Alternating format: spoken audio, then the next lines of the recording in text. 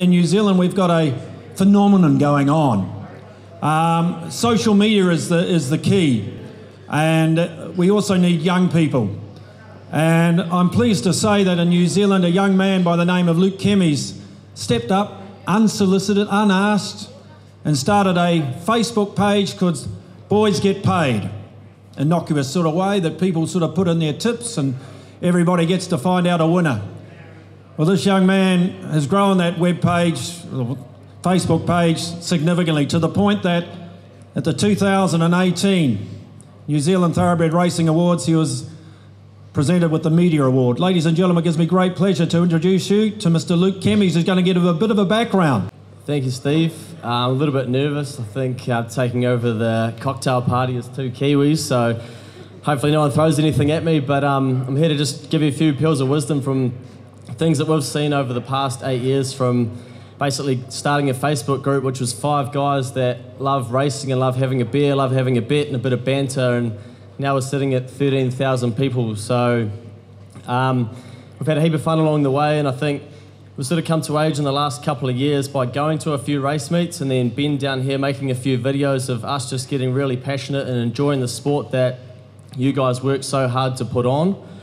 Basically, we're just the punters at the end of the day, but there's so many exciting stories that can come out of punting and racing, and obviously the Red Zell guys are an absolute picture of that and what is possible. So we're hopefully making a little clip of what they've been up to. Just a real quick one. Basically, we started a punters club. We got about $4,000 in a kitty with a group of guys that were on course for a race meet, and we thought, why can't we change that and make it that if you're not at this race meet, you can still put your $100 in and you can follow it along. So foolishly, I set up a sign-up link and thought if we get 20 grand in a pot, we'll be doing pretty well, and ended up with 58,000 in my personal bank account to take to the races. So we turned that 58,000 into 136, and I didn't sleep for 6 days trying to figure out how to refund about 300 people, but we had a heap of fun doing it. And so we're all about raising the bar and just doing things a bit better. Like for us, it just comes purely out of passion, and we love the game. And so we thought, right, next year, let's see if we can make it even bigger. And we ended up getting $177,000 in a pot to take to the Karaka Million, our race day in January at Ellerslie. And we only broke even on that day, but we've got now $100,000 left over, and so we're creating a $10,000 a week punters club over 10 weeks. So from a punting perspective, we've just figured out that people want to see and be a part of something big. We don't have the same racing culture as you guys do here in Australia, so I think you've got a big advantage there. But one thing we also identified in New Zealand is, obviously, as you guys can probably appreciate, stakes are very low. So we get people saying, hey, why can't you get guys into racing horses? And we've done so much work to build this audience and keep them engaged and keep them exciting, and most of it's been done out of punting. But if we go to them and say, hey, race a horse, and then they get burnt early on with the stakes, etc., and the reality of racing a horse, we don't want to turn that audience off.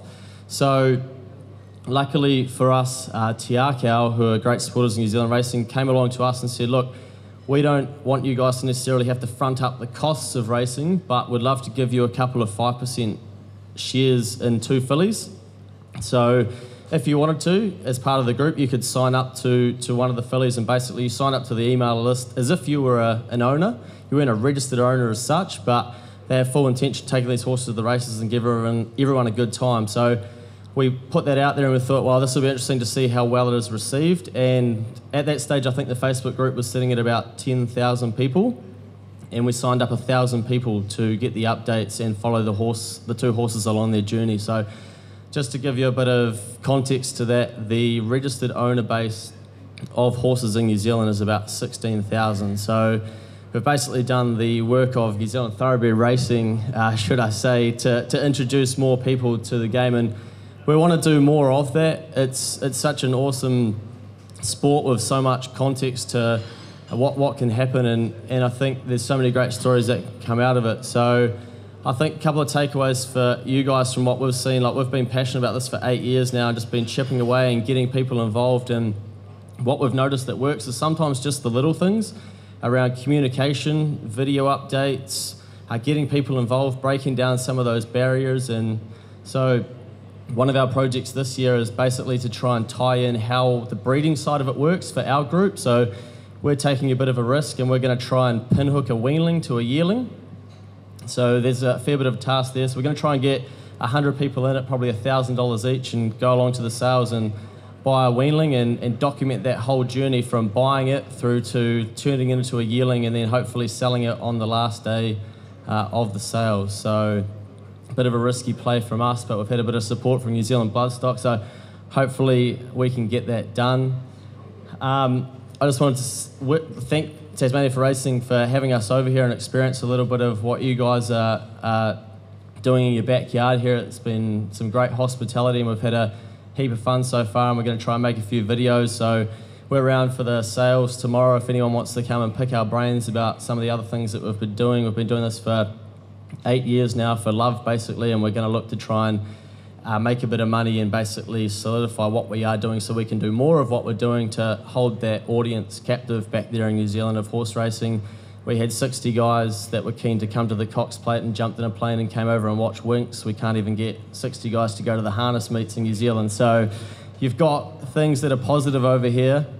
I think it's about working together and collaborating and figuring out how you can innovate and continue to raise the bar. I think in New Zealand we left it behind and we just expected it all to change and to get better, and so now we're realising the fate of doing that. So I think if you guys can figure out innovative ways to get people involved and maybe offer something free to touch them once and then talk to them later on, it's a great way to do it. So like I say, here for until Wednesday we're going to be experiencing Cup Day. I did say we'll probably have 100 beers or so. We didn't go so well having a bet today on course, so we've done something for turnover, which is good. And we've got a nice red Zell cap to go home with too. Thanks, guys. So if you want to touch base or say hello or pick our brains, more than happy for you guys to reach out and ask us. And again, thanks for having us, and we wish you all the best for the sales. You know, you guys work so hard to put this great sport on, and hopefully you have the best sale yet. Cheers. Luke Kemes, ladies and gentlemen, you can see as I've got older and greyer and I work towards retirement that racing in New Zealand is in great hands. We've got a young man who's positive about that.